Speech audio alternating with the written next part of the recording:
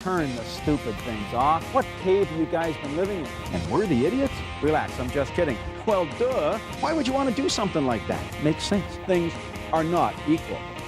Hey, it could happen. Now, back in the day, Brad Diamond used to have a Mazda 929. It was a semi-luxury car from Mazda. And as it started to get older, it started to get occasional dings, a bit of rust, and he was going to have it completely refinished. Bill Gardner said, don't do it. You'll become paranoid. You won't be able to park it anywhere. You'll be afraid a fly might land on it. You'll be just crazy.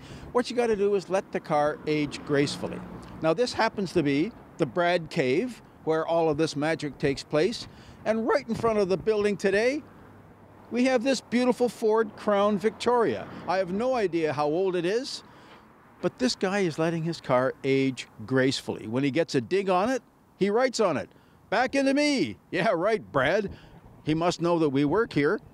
Coming around the front, you can see the customized paint job.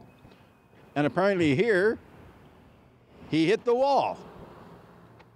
And he dinged up the front end a little bit here too.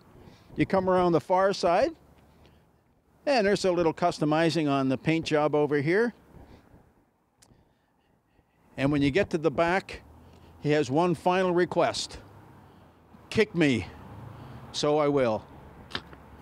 So there's an example of you buy a car, you like the car, you let it age gracefully. Would that we could all age as gracefully as this Crown Victoria. I'm Jim Kenzie.